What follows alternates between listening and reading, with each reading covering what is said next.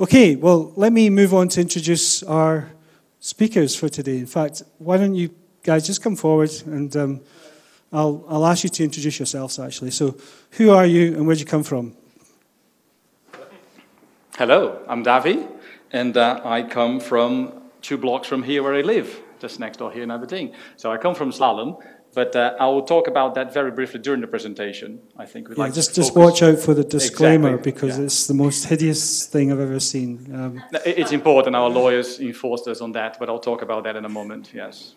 Hi, good afternoon. My name is Matt Lloren. I am not from down the road. I'm from London. I've been with Slalom for 3 years, and I specialize in the retail sector and a practice area called customer engagement. Okay, good. And I've got one question to ask before we kick off. Why on earth did you choose from catwalk to the rig as a subject? Well, if it works well, because we thought it was a good insight between the 2 industries. If it doesn't work well, it's Roger's fault. So that's... He came with us, we were having a conversation, he said, that's a great idea. So we take the credit if it works, if it's not, it's Roger's fault. Okay, and Roger, I'm going to have to ask you now, why is this important?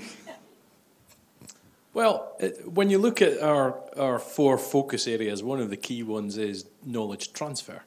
And we're very good at the moment about talking about learning from other sectors, whether that's nuclear or automotive, or the airline sector. And actually, when we had a cup of tea and we were just having a general catch-up and talking about some of the projects that Slalom are working on, you just start to think about, well, what's happening in a radically different sector and how they're communicating, exchanging information, and actually doing a lot of things in real time. So for us, this ticks a box with the knowledge transfer side of things.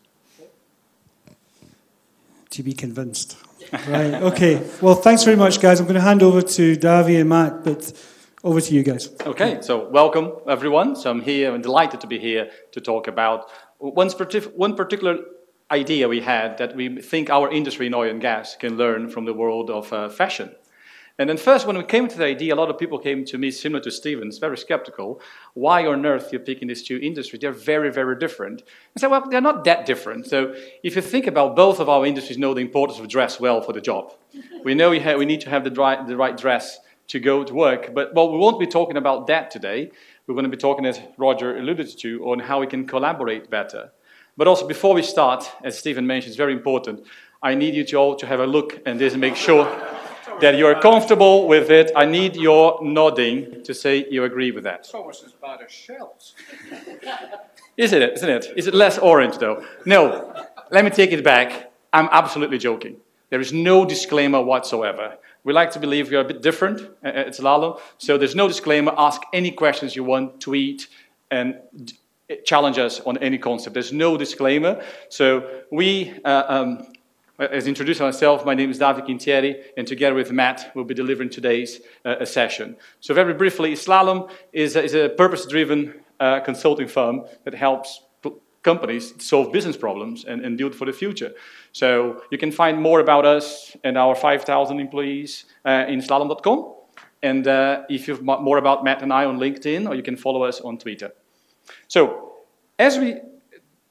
for today, we had this idea of what could be different. But we want to have the right mindset as we present. So I would like to ask everyone to have this set of some game rules for the day. So when you think about 3 aspects. The first one, we call it the mirror. So let's be honest about where our industry is in terms of collaboration. How good or how bad we are. It feels like when you ask a room full of people, how you place your driving skills. Usually 95% of the people said they are above average. And that's how I see sometimes the oil companies say, no, we are very good in collaborating, but the others don't. So let's be honest about what you do.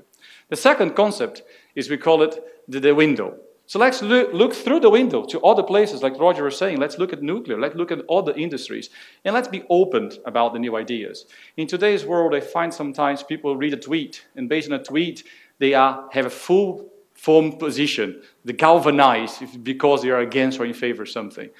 I say, be open. Let's think first before we make up our minds.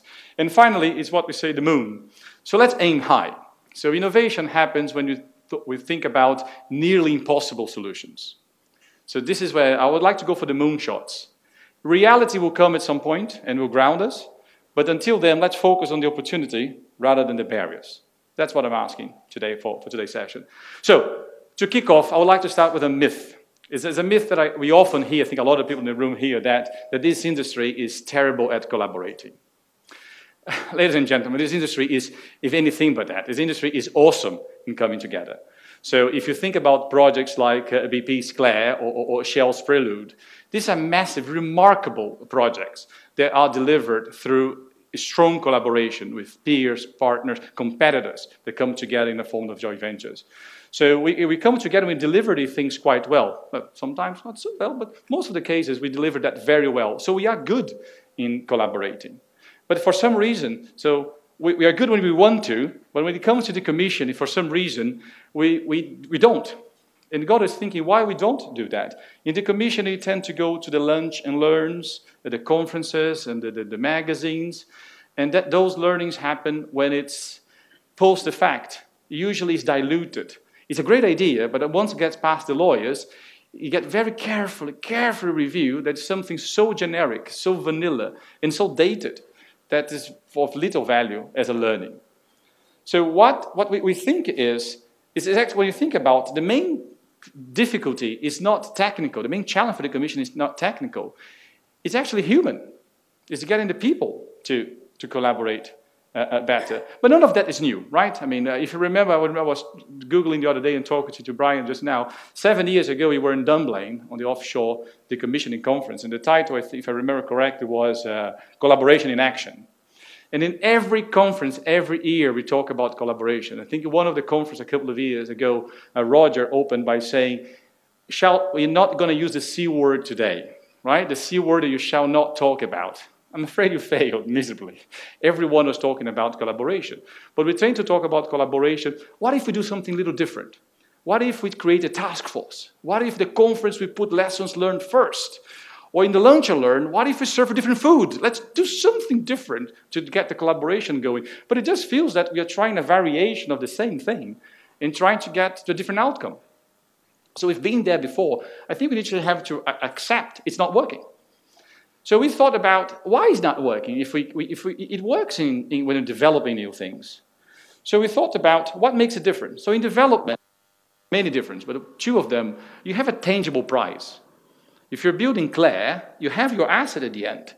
We know what we are trying to achieve together. There is an asset that will generate production, that will have a cash flow towards that. It's very tangible. Also, I know what I'm putting to this joint venture and what I'm getting back. I know exactly what each partner is bringing. I know what I'm putting, when I'm going to get back. When it comes to the decommissioning, first, there's no tangible price for shared price. Because what I'm doing in my decommissioning project is very different than yours. There is no common, tangible goal for both of us. Second, it's not mutual. How can I guarantee what I'm putting to that collaboration I'm going to get back? And it's asynchronous. I may be helping you today and getting something back in a year from now, or never. So these things won't change. So how can we walk away from that model? So we've been looking, as Roger said, we've been looking at the same industry. So we look at the nuclear, we look at demolition, we look at automotive, we look at aerospace more recently. And those are great industries. As you said, we are learning from them. But they tend to see similar industries than ours. So these are the industries that are capital-intensive, asset-based. And then they help us a lot on the technology challenges, but we are quite good on the technology side. Our problem is human. So it's time to look through a different window. So that's why we're challenging. Let's look at industries that are actually consumer-based. They are actually driving the transformation, not on the technical side, but they're driving the transformation on the human side. So, for a chance chat, when Roger was visiting our office in London a few weeks back, and if you look very carefully, this is me here, by the way, and I work right here. So we were talking about technology trends, and by the way, when you're in London next time, come visit us. It's a beautiful office by London Bridge. So we are talking about technology trends, what's happening out there. And it comes to that solution that we are doing for one of the world's leading fashion retailers, so high fashion. And then what we're helping them, Matt's going to talk about that, what we're helping them is how to get the stores to collaborate to drive better sales. Actually, no. How do we help the people within the stores to collaborate, the sales personnel? which are typical people that don't really collaborate, but how to get the salespeople to collaborate in order to do that. So so the real question became, but before I go to the real question, so the idea is if I can push down collaboration from the company level to the human level, to the individual to individual. So what if it was peer-to-peer? Imagine if I could have people in the Gulf of Mexico who comes to a different problem, and then I say, well, you know what? I can share that with my company. So my 3 years in the North Sea can take that, accept, or maybe change that, and modify a bit so someone in west of Africa picks that up. We can see that leading to safer, faster, cheaper decommissioning, which are the three things that we probably most want to do. So the key question then became, how can we take the learnings from one shop floor to the other shop floor? So then talking to Matt, we're asking, Matt, what can you help us to take, what can we take from the store to the platform? Great. Thanks, Davi.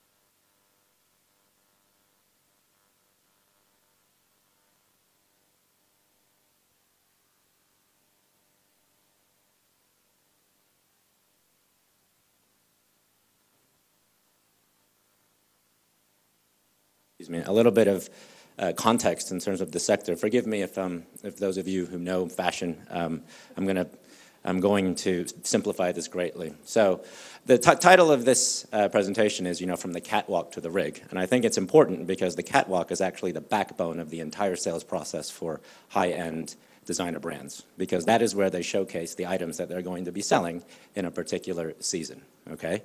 So at the moment, you get high-end luxury brands selling for autumn, winter, for next season. And the reason it starts there is because after they showcase those styles, what happens is there's this huge marketing and internal engine. So this is the corporate engine. They go down to each of the stores and they start teaching all of the sales associates. They helicopter in and they say, this is the reason why we chose this color. This is the reason why we chose this style. These are the types of people that you should be selling this type of products to.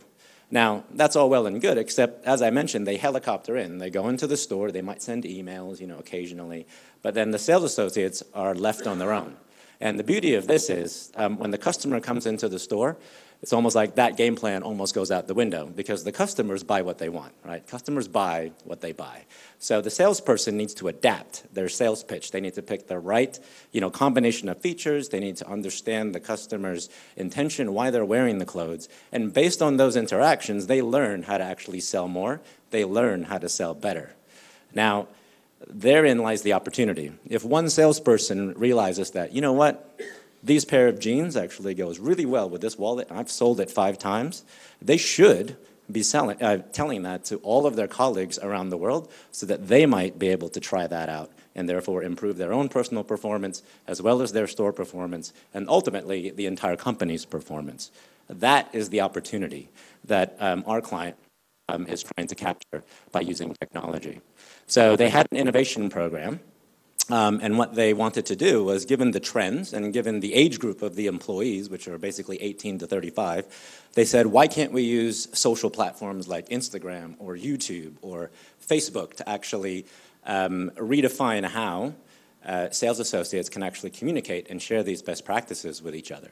And the one that they decided to develop was around an Instagram idea. So this is basically the experience is I'm going to videotape my colleagues explaining how they actually are selling these blue jeans with these, with this particular type of wallet so that I can instantly share that globally to other sales colleagues around the business. Now, if we just take a moment there, I think that is really, really powerful, right? If I put that in 2 words, I can explain that it's instant. And imagine 1,500 people around the world will be able to sell blue jeans and wallets that they wouldn't have been able to do using normal processes. And the normal processes I talk about here are, if I'm a sales associate, I'm in my store, I might share with my store, and that's great, the store benefits. Now, in order for, if my store is that with a store in Hong Kong, there would probably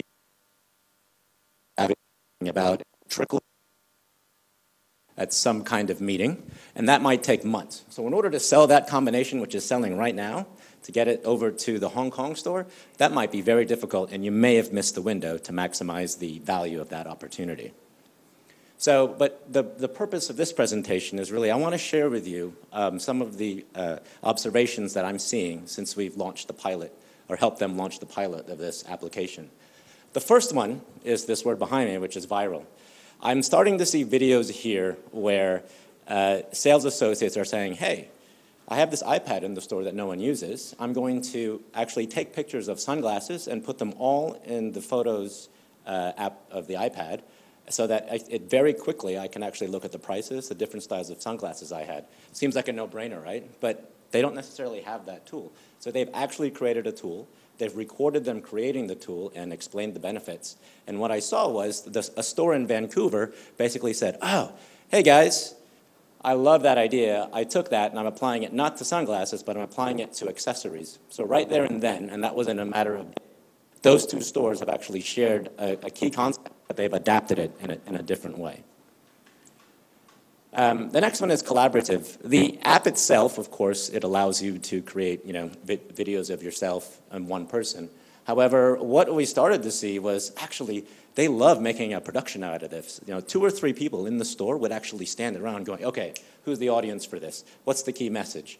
Okay, who's going to act? Who's going to hold the camera? And they would actually take the time to create a very high-quality video because they know their audience. It's basically their peers. It's like-minded people like them. So we're seeing collaboration and creating content. The word here, freedom.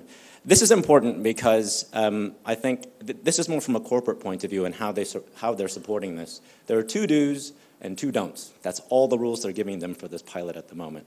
The 2 do's are, the first one is have fun and be creative. And the second one is just, all of the company policies around data and privacy and brand guidelines, they all apply. So that shouldn't be, it's a no-brainer. The last 2 are the 2 don'ts.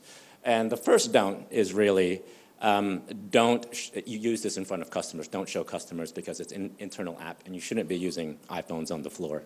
And the second one is really, if anything comes out of corporate centrally, don't copy it, don't try and make it better because it's a top-down communication which is formal. And you might think that that's restrictive. However, they actually felt that actually gave them freedom because, for example, the one example that they love to say during the training is they actually have videos and PowerPoint decks on how to actually wrap particular products when, like if I buy something from them, they have to wrap it in a certain way, the tape needs to go in a certain area. There are instructions for them. And they said, but what you can do is actually say, you can actually make that process more efficient.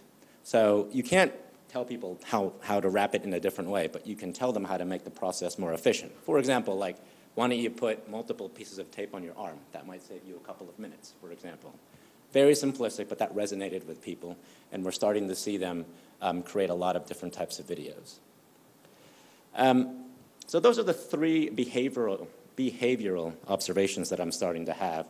But I think when you kind of look at it and you look at some of the research, and even in my own life, in our own lives, you'll start to see 3 other things.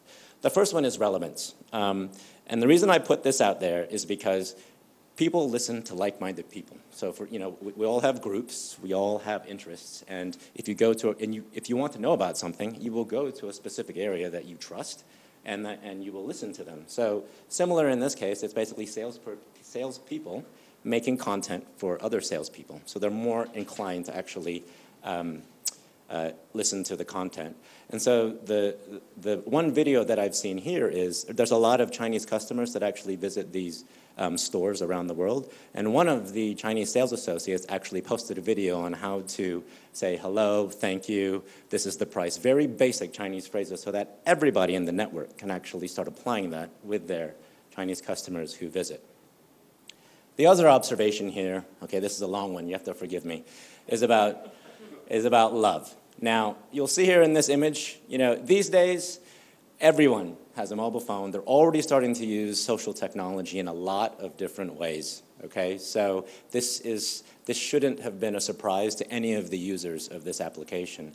And the reason I put love here is because even people in their 70s, like my parents, God bless them, they are using at least 3 types of social networks. They've got Viber, they've got WeChat, and they have WhatsApp. They hate it. They don't like using that. But the reason why they're using that is because they love me, they love my brother, and those are the channels that we're using to communicate, right? So digital technology is here to stay. Social technology is here to stay, whether you like it or not as users. And people do know how to use at least the basics. And the final thing here is tribal. And this is really about, once you're with a group of people, you end up forming your own rules, okay? But this is about self-regulation. And I think that the best story that I'll probably end my discussion with is when I was training the users on the app, the first thing I wanted them to do was very simple. Go and click on your photo and upload a picture of yourself. And almost immediately, they all go, oh, it's 9 in the morning and we're not dressed yet, so we're not allowed to actually put our picture up, even on this app. So amongst themselves, they're like, ooh, we're not in black and white uniforms yet. We cannot, therefore, take a picture and put it on the app. And that's just one store. And that's applying corporate regulations. So I've given you 6 principles or 6 human behavioral observations that I'm already starting to see. And I want to hand over to Davi now. Thank you. Thank you very much, Matt. And it's interesting, I got to thinking, can I apply this behavior, can I apply the technology that allows people to collaborate in decommissioning? So we're thinking is, can we reimagine now decommissioning where if I am within my company and I found something that I've done wrong or I've done right or I've learned something, instead of waiting for the end of the project to write a report and get this steel down and then hit in 6 months' time the Gulf of Mexico, what if I record right there? But not for my company, for my peers. I want to have my employees, my colleagues that are now in the west of Africa to think differently about that. And that for the reasons Matt said, it's easier. We speak the same language. It's not going to go up and down the organization. It's instant. We can do that globally. We can do that immediately. Then if you start to think about it, it doesn't have to be in the same company. What if we start to do that with different companies? So what if that network now has not only me in my oil and gas company, I'm doing that, but I'm sharing learnings that other companies can pick it up instantly in an easy-to-use platform. When you're talking about bomb wire, by the way, of course, there will be differences on how we're using, what device we can use. It will probably be a desktop version of that, I can imagine. So I can go back to the office and write a longer report about the details, but I can also record and take a picture in some occasions. So it's a combination of different platforms, but the technology will sort it out. There will be a technology to share. But it's getting move the collaboration from the company to company that should collaborate but aren't, to the individual, that are not expected to collaborate, but will anyway, if you allow them to. So if you all agree that the problem is human, let's get the humans in charge of the collaboration. Okay? Thank you.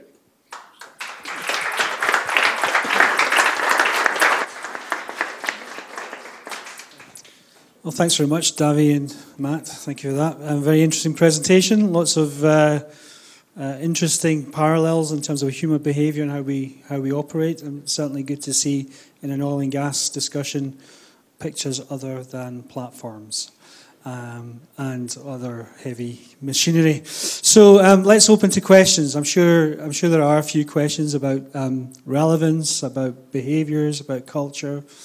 Anyone have a question? We'll pass a mic to you.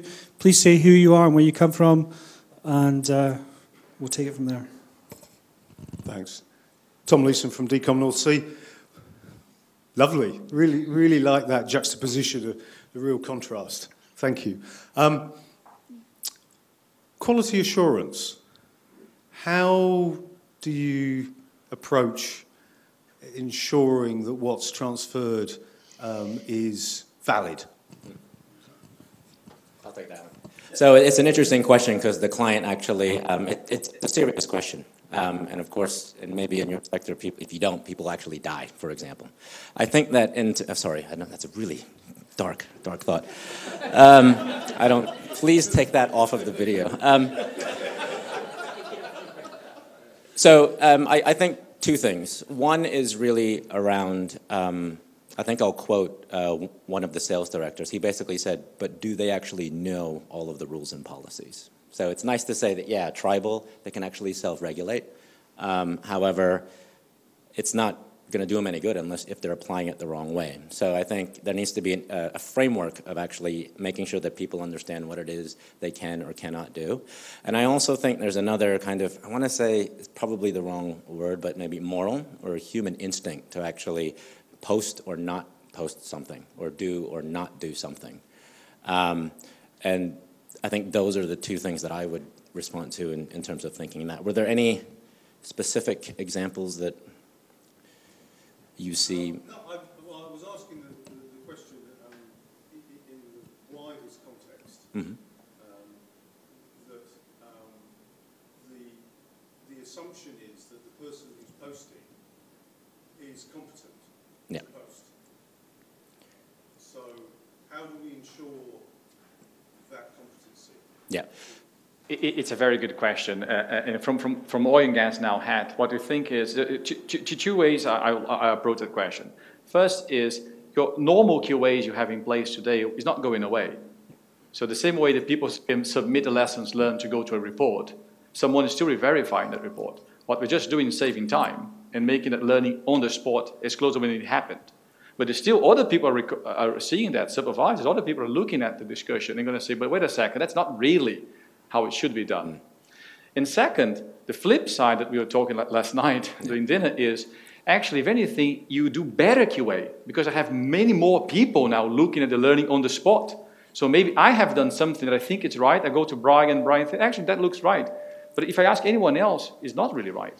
The fact that I'm making it very public within the company or within a set of groups, I'm increasing the QA capability because more people are looking at it quicker, more accessible. That's what I was looking for, Yeah. was how is this done differently, Yeah. so that we don't keep ourselves in an old mindset, but how do we approach this differently so we actually achieve what we really want to do?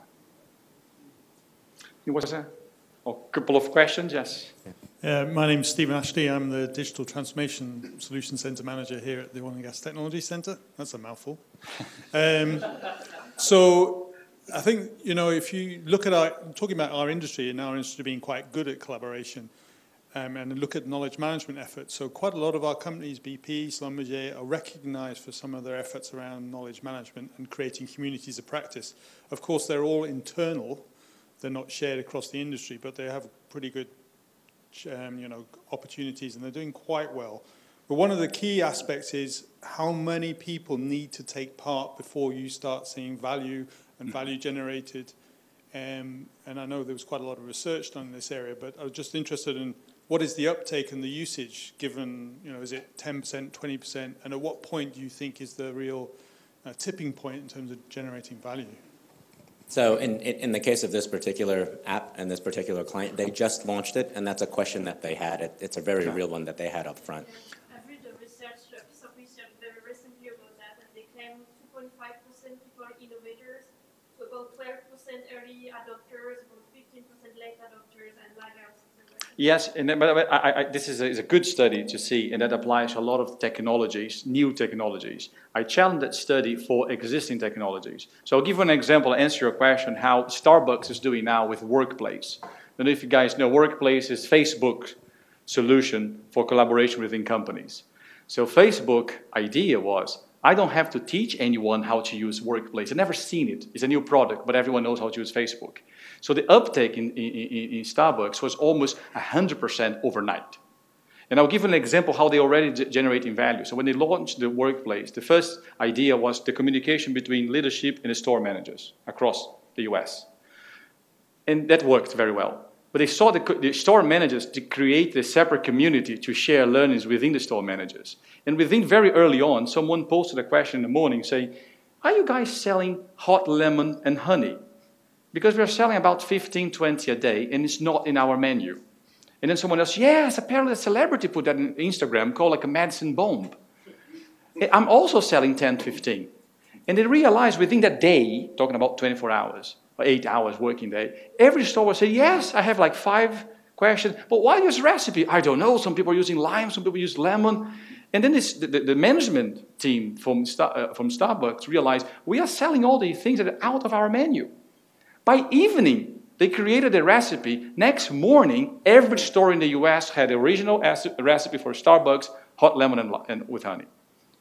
He was saying, the CEO presenting that, he says, we like to believe we're a very agile company. In most places, it will take a long time. For us, it will take weeks, maybe a month, from an idea to a recipe on the store. With that, it took 24 hours. So it's just, again, they had the channels to do the communication before, but the store manager would have to submit formally through a SharePoint, through a document, to go to head office, to come down. And this was the store managers bubbling up. So I think that the uptake can be a lot quicker because people are already doing that in their personal life, how they're sharing things. I think there's a question here in the front from Win. No. Yeah, thanks. Win Thornton with BP and from Texas, I guess. For me, interesting premise. For me, corporations in this space are paranoid and stingy, so we're not very good at sharing or collaborating, to be truthful. To me, the human-to-human is interesting. I was here at an event for OGTC around decommissioning. Willem and I and a couple of our peers were talking about projects that were currently happening. Pull up an iPhone, share a picture, up to date what was happening there. It was very powerful to see what was happening in 3 projects right there. If we could do that day in and day out, real time, again, from engineer to engineer, project manager, immense value. I can really see something in the decommissioning space for this, practitioner to practitioner.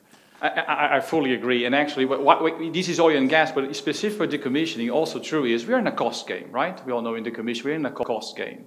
And the fact is, any collaboration across company, or even within company, one example, regions can use different systems. Companies use very much different systems. But if you have a platform that's cloud-based, easy to use in tablets, mobile, desktop, then you instantly have everyone in the same platform. So your cost is minimum. You set up this application, it goes viral. Your marginal cost for an Axi usage is virtually zero. So the uptake can be very cheap as well. Yeah, and I think, sharing amongst your peers, I'm not going to put anything out there that's not very well baked or Willem will challenge me. So I think it's self-policing. In fact, the challenge maybe we're trying to one-up each other with, I've saved money doing this. It's lesson learned. Great premise, engineer to engineer, Forget the human-to-human part. Yeah.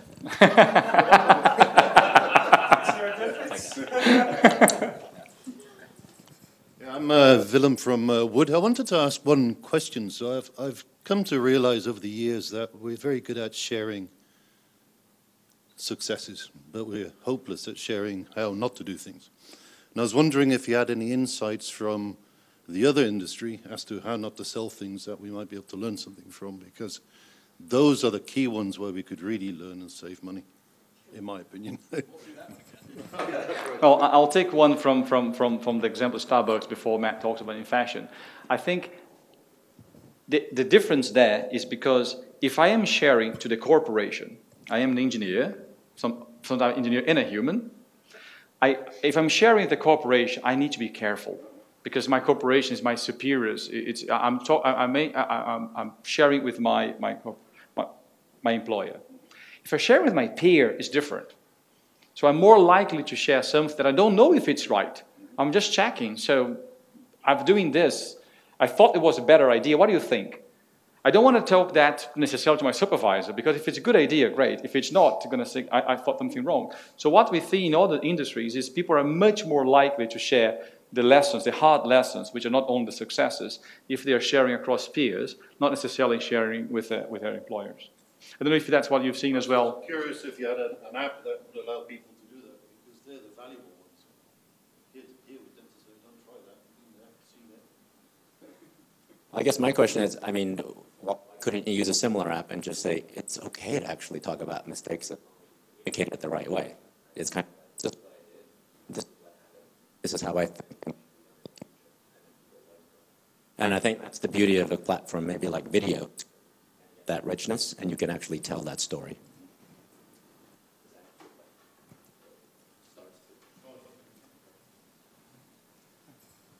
Thanks. Ian Broadbent from Robert Gordon University. I think it's not a coincidence that one of the most successful fashion retailers is Zara, and they were early adopters of IT and sharing technology. Their mantra is one hand on the customer, one hand on the factory. And what their network of their sales force and their managers ensures this exquisite sensitivity to what the customer needs. So they automatically increases their revenue. But the other thing that it enables them to do is minimize inventory costs, drive down the amount of spare stock that they're carrying. It's just a comment that I don't think it's any coincidence that they were early adopters of this sort of approach. Actually, if I mean, this, even though the specific application was supposed to be around how to actually get people to sell more and sell better, they also want to extend this to people in the back room. I think one story is really helpful about this. Please thank.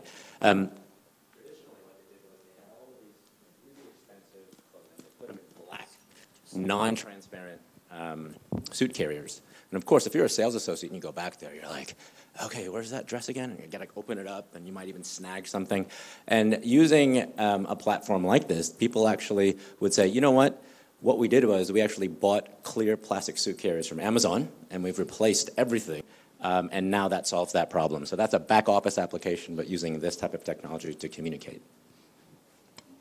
And I love that example, because you think it's something that you imagine, of course we will use transparent plastic, but no, they aren't.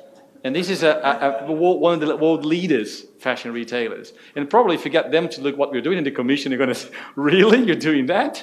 So I think when you are embedded into your work, you don't see these obvious things. And then this is I love the example on how to get that across. John Hunch from Tendeka.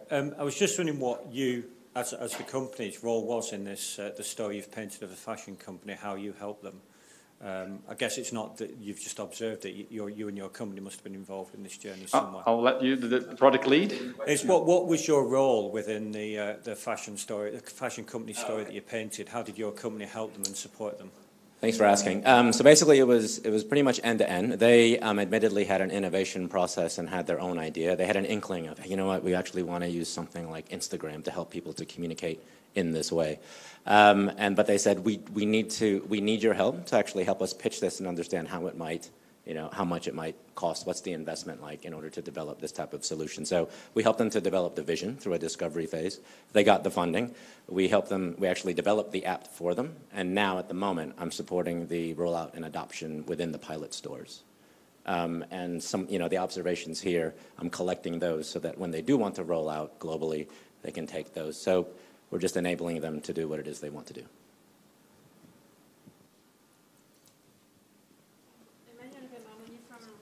Gordon University. How do you break the ice? I mean, how do you convince early adopters to be starting? Do you tell them you're the pilot store, so you have to go for it? You have to do like 10 Instagram posts this week? So that's actually, we're going through those same discussions now. I think the most important thing for the pilot that we learned is that you have to pick the right store. So we actually sat with the sales directors for different regions, and we said, we think that we need these types of people.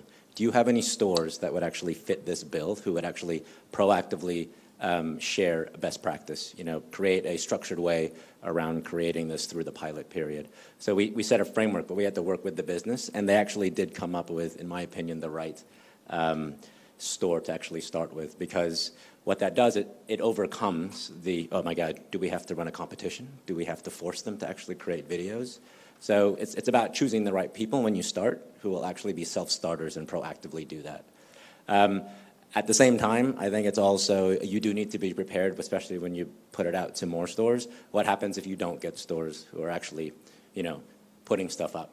And there are two ways to actually look at that as I'm thinking through this, because one is, yes, you might need to kind of prod or give them a little bit more of a nurturing and caring.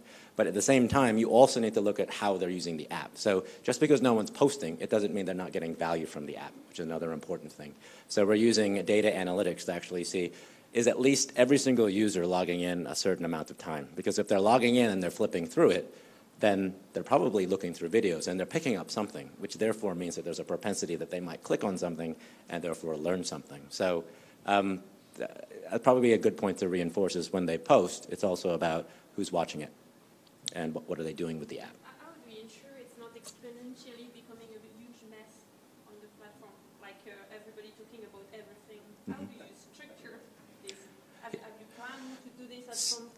So we spoke to the executive team, and I think the feeling there is, let them, at least for the pilot, let them post what they want. They believe that the platform using social media, best practices, let the users actually self-regulate. If there's a video that's up there, as long as it's not completely wrong, let it stay. And they basically said they want to be in the position where saying, you know what, if no one likes the video, no one's going to watch it. It's going to end up at the bottom of the feed anyway. So they've self-regulated what they feel is important.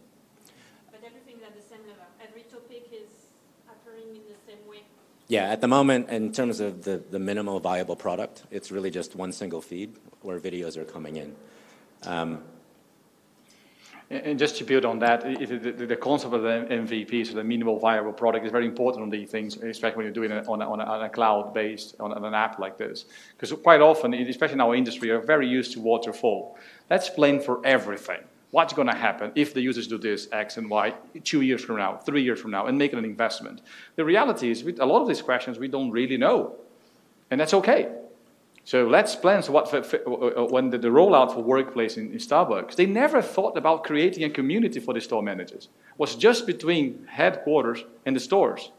And then happened. Now let's work around. What can we do about that? How can we maximize that? So it's also be prepared to be agile. And then you're going to have different sprints when you get a new idea and you work towards that, rather than spending 18 months planning. By the time let's launch is also is an old idea, it's an old concept. So just be prepared to be adaptive and do that.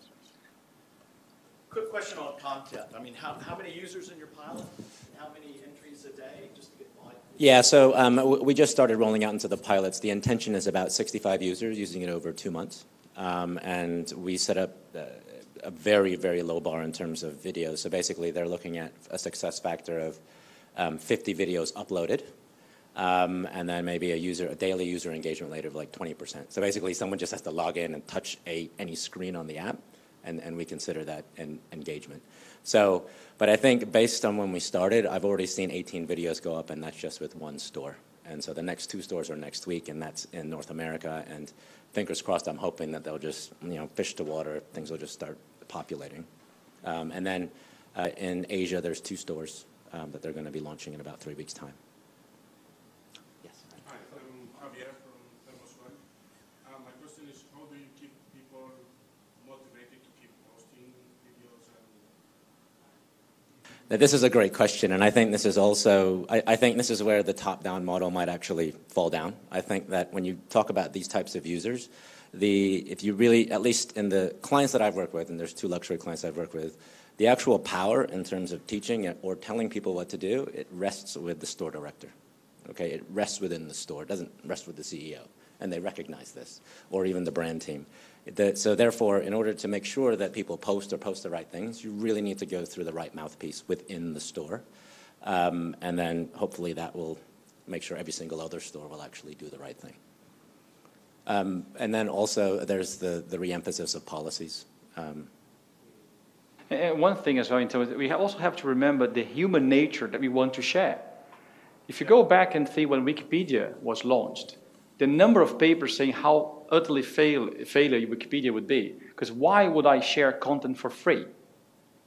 And if you think about Amazon reviews, why people go to Amazon and review a product? Not getting paid to do that. And they get multiple things. Think about a forum, the technical forum. You go to Apple technical forum. Most questions addressed to Apple are not answered by Apple. Are answered by users of Apple are very gladly just to go there for free and say, because they want to share. So people, I mean, we look about in developing, so we do a lot of code in Slalom and building apps. A lot of our developers, they get paid to code during the day. And then they go at home in the evening and they code for free. Because they want to. No one is forcing them. So the fact that they're putting a code up there that someone else is liking, number of likes. So just think about, I gave you that idea about the sunglasses in one store. To see that someone in Toronto and here in Hong Kong a creative idea, someone in Toronto is using it successfully, makes me feel good. And that is something that sometimes we neglect, but it's a very powerful thing that humans by nature want to share. I don't want to share with my employer, with a big corporation, if I have to fill forms, if I have to go through a Salesforce screen that takes 3 seconds every time I click. But if it's something that I'm used to, I'll share. Thank you very much. I think we're going to cut off, actually. I'm going to be quite strict. We've got offices to go to, lives to lead. So thank you to Davi and Matt for your very interesting presentation. I think we'll just give them the usual sort of appreciation, shall we? Thank you very much.